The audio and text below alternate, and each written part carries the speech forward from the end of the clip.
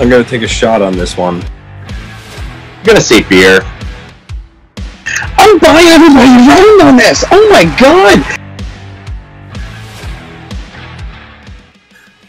Welcome to the All Things Rangers Bar Talk, where we are gauging our confidence based on our choice of drink on all these NHL topics. And the one everybody's waiting for, I know they're waiting for it in the thumbnail, Rick Carpiniello came out and said that Artemi Panarin requested to play with Colin Blackwell rather than Kaapo Kakko. And that gives David Quinn a pass. John, chomping at the bit to get at this one.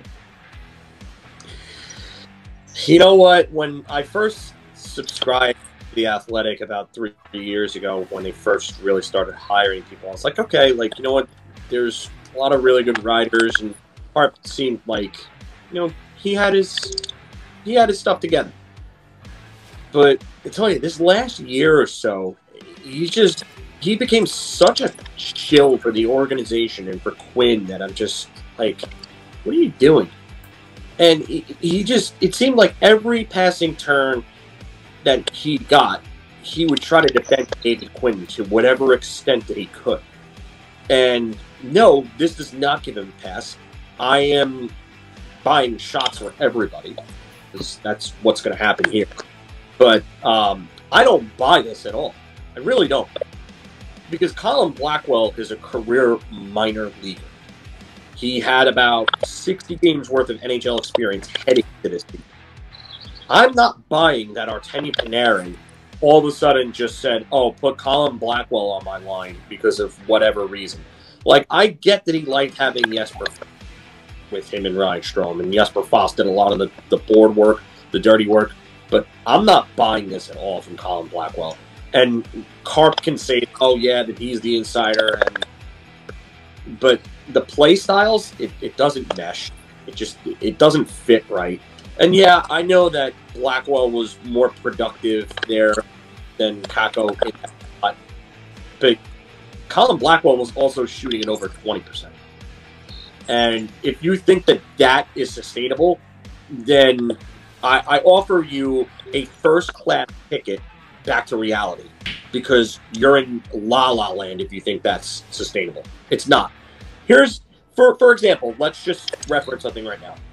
We can all agree that Alexander Ovechkin is the greatest goal scorer of this generation, right? Without a shadow of a doubt. Yeah.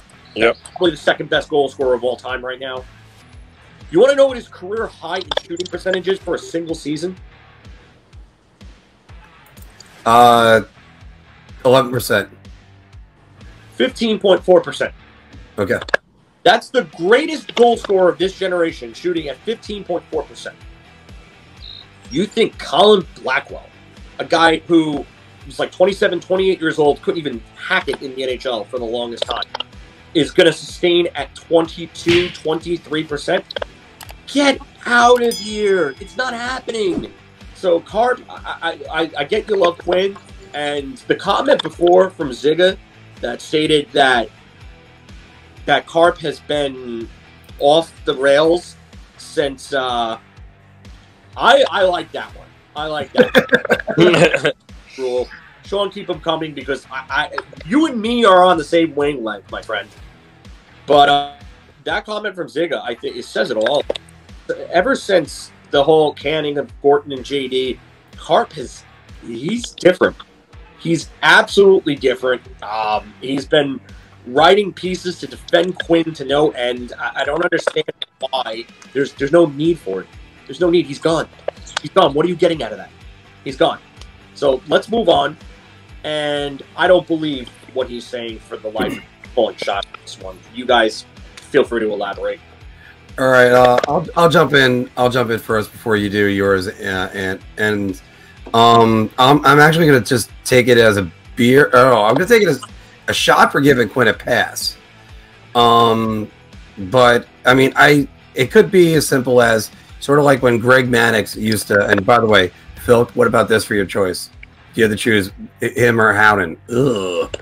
So, Blackwell there, because at least Blackwell showed that he can score you goals, but Brett Howden is just nothing but laps. around. But again, it's the coach's job to go, all right, well, you got to go with this guy. This is our future of our organization. Panarin would understand that because, after all, he was in sort of that same situation in Chicago. What if Kane was like, nah, don't give me this guy? On the other hand, it could also be like when Greg Maddux used to say, I'll take the defensive catcher to give Javier Lopez the day off. And everybody talked, oh, well, does he want to throw it to Javi? And people then said, he even said it in press conferences, I'm going to have to throw to him in the playoffs. Don't worry about that. So it's just like, it could be both guys just want the puck. And I mean, although I don't see Kakko handling it nearly as much. He produced a little bit when he was with Stroman and Panarin. But it's just, a little bit is made of this story to be the conflicting personalities, not the conflicting play styles. But again, it's going to be fine. And Panarin is a team guy. He really is. So he's not trying to destroy the Rangers' chemistry. Anthony? No. I'm going to go shot. I don't think it gives Quinn a pass at all, because even if Panarin did request something like that, he doesn't have to grant it. I get wanting to keep your star player happy, but at the same time, he's the coach. He makes the shots. So, but no, he doesn't get a pass for that. And if Panarin did request it, I mean, I guess crazier things have happened. I know Mario Lemieux wanted to play with Rob Brown at some point, Gretzky, Semenko. I think sometimes star players like to play with guys with a little bit of grit just to do the hard work for them, create more space by doing the board work and all that stuff. So, it's not far-fetched, but, I don't necessarily know if I buy it either. But, again, even if he did request it, I don't think it gives Quinn a pass at all. So it's a hard shot for me. All right. Anthony, we're going to come back to you on this one. The Islanders' cap situation is going to cost them a key piece. So I'll go beer. If you're talking about a guy like Cizikas may walk, that could definitely happen. But if by key piece you're insinuating they would lose someone like Beuvillier or Nelson, that won't happen. Those guys are core players. They'll move other guys before they have to do something like that. So yeah, they may lose a guy like Cizikas because of their cap crunch. They won't be able to retain him. Or maybe even they can't keep Palmieri. Maybe they lose him, but they're not going to subtract any of their main pieces, i.e. Barzal, Nelson, Pelech, Pullock. None of those guys will go. So I'll go beer because I do think they aren't going to keep the team together, like Lou said. So maybe they do. Maybe Letty's a cap casualty or Eberle, but they're not going to lose a high-end piece. So beer. Phil? By key piece, like Anthony's differentiating, core, or we're just talking like an impact? I guess core. If we're talking, I'll go with that. That's a shot for me, man. It's an absolute shot. They're not losing a core player because of the cap situation. Not at least right now. Maybe a couple years down the road, because eventually, you got to remember, you're going to have to give deals for Oliver Wahlstrom, Noah Dobson, Ilya Sorokin obviously is going to need a new deal, and then Matt Barzal in 2 years after this one. So, eventually it's going to give them a problem, but right now, no. I'm going to say shot. And again, I guess, you know what, I was going to say beer, definitely, but you know what, I got to say shot now, because we redefined what a key piece is. I was thinking Palmieri at first, but no, it's not going to happen. So they're going to try to find a way in there. I think they're still going to lose Palmieri, even though they said they might likely keep him. It's just I can't see him taking that much of a discount to stay with the Islanders. The union, I don't think, would let him. Moving on back to the Stanley Cup Finals. Nikita Kucherov deserves the Conn Smythe more than Braden Point. And you know what? I think I'll start this one. Oof. It's getting closer, but I'm going to go beer on this. The reason why is both guys were pressing historical territory with Wayne Gretzky for the assists with the Kucherov in the last 2 years. He's the only person being mentioned with Wayne Gretzky. And Braden Point trying to challenge Reggie Leach and Yari Curry's record. And he still needs to pass Joe Sakic anyway. But which do you value more? We kind of argued this earlier in the year about McDavid versus Matthews for the Hart. It's goals or points. That's where it is. But Kucherov, I would have to say, He's got a real claim to it after tonight. Who knows? Maybe Point rattles off a hat trick in game 2 and changes that. Filk? I'm going to reference something that I think I referenced yesterday, and I've referenced it before in the past on other platforms. Alexander Ovechkin winning the Conn Smythe in 2018 over Evgeny Kuznetsov with his 32-point postseason. I mean, the assists are great, but goals are a premium. And Braden Point is the best playoff goal scorer we've seen in quite some time. Probably sans Alexander Ovechkin. So you can't really undersell what Braden Point has done. To have a goal in 9 straight games in playoffs. I mean, unless the wheels completely fall off in this, if Braden Point finishes with like 17-plus goals in this postseason, I don't see any way that he doesn't win the Conn Smythe. So I'm gonna say shot here. I'm gonna. By the way, I'm not sure if this is a dark horse, but Vasilevsky.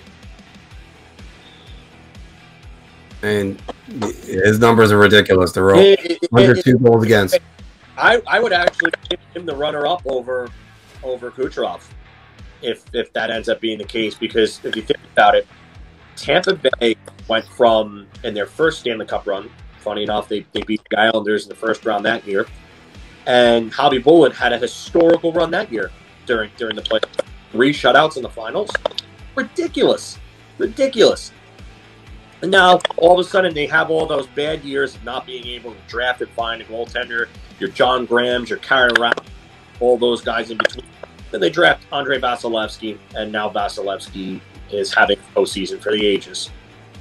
Go figure. Yeah.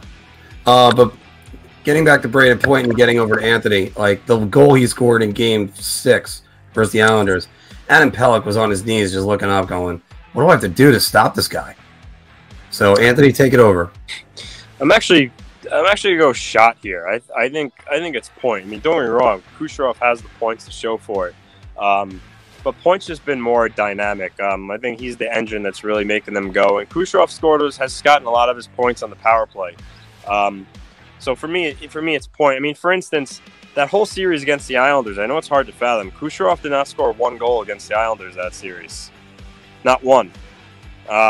I mean, credit to, the Islanders hold him in check, but still, not 1. So, yeah, he scored, 2 last night?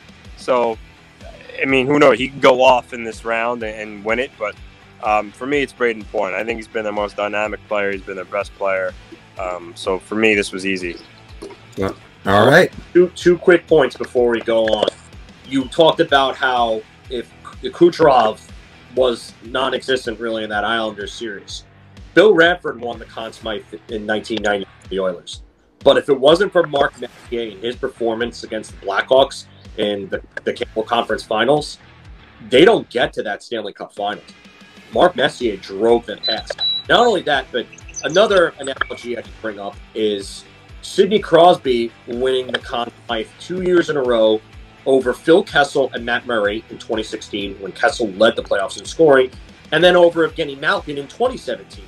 Because 1, he plays a more important position. 2, he's a better all-around player. So when you're taking on the tough matchups, you're still producing offensively, and you're playing a real good 2-way game, they're going to recognize that, and they're going to give it. Did you like that video? Of course you did. So why not check out some more of our content? You can check the playlist right here or right here. Your ideas are intriguing to me, and I wish to subscribe to your newsletter.